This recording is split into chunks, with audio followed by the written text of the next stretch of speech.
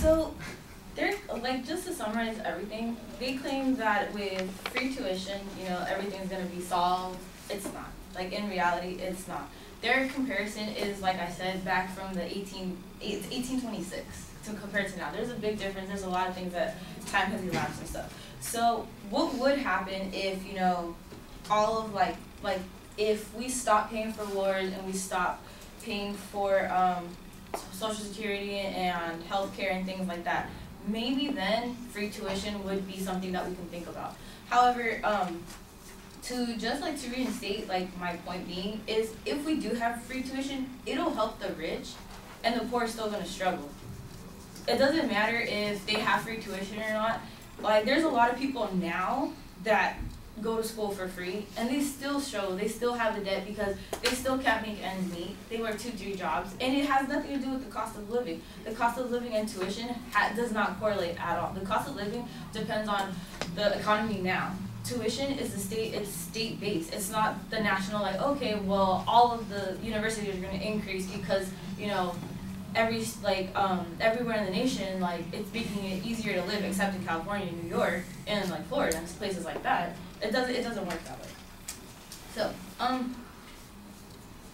So, like, to reinstate, like, what would happen, like, honestly, what would happen if there's people who do have free education, but you still can't manage to get food, you still have no gas to get to work, and stuff like that? Like, what would you do?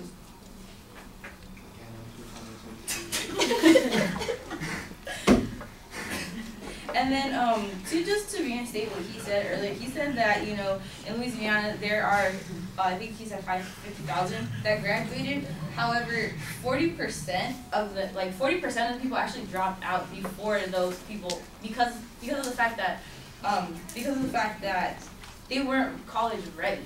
So why are you gonna give free tuition to people who are just gonna waste their time, use up all the resources, and drop out? Like, just saying. And the motivation and success comes from struggle. And if you don't go through the struggle of saying, you know what, I worked for my degree and all of that, then you really can't say, you know, you're not going to stay motivated. And your parents sure won't be motivated. And, like, then the degree that you do get is going to be of less of a value.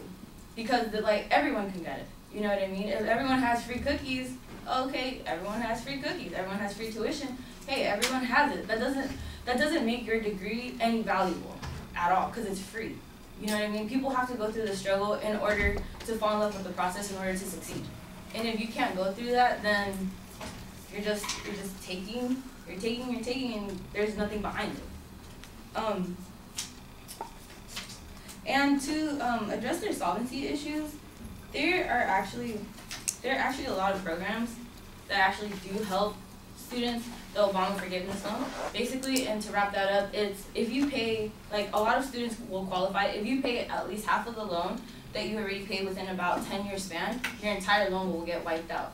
There are so many grants that are out there, there's so many scholarships. This school alone gives away at least $6,000 to $7,000 each semester in scholarships. And a lot of people don't know that. The money is there for your